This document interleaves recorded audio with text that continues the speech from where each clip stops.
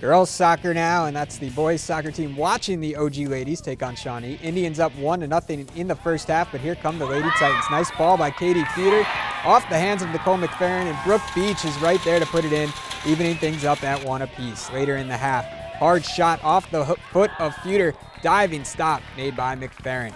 Second half now still tied at 1. Carly Gronis plays it in, and it's loose in front. Great chance for Shawnee, but somehow Cassie Schrader is able to come up with it and keep it tied up. Later, Beach with another attempt. Nice tip save by McFerrin. This game goes to overtime, and Ottawa Glandorf gets the win 2-1 on a direct kick.